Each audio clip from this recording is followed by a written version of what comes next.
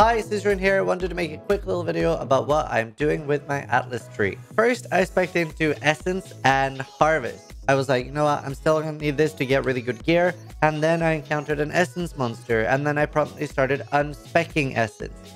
Now, however, I have ended up with, I've removed Harvest, I've taken all the Essence nodes, and I basically end up spamming low tier maps for Essences.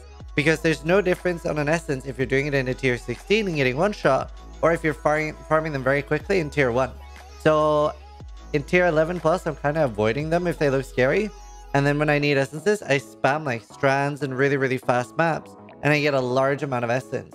Essence did take a big hit because we're no longer able to swap them using the Hordy crafting bench.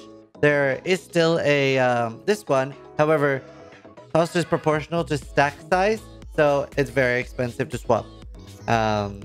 And we're not getting enough resources to really do that at the moment.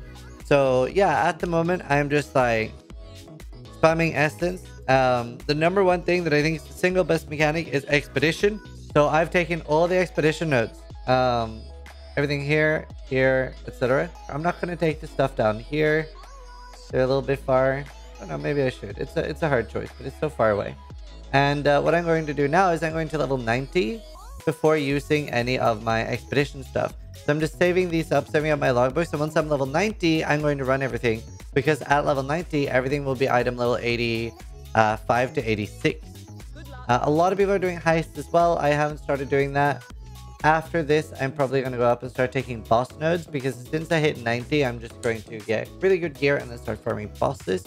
I do have a really good video about full Atlas tree and stuff from last league, where I just more talk about what are the good nodes for different mechanics, and then you just figure out what you like doing.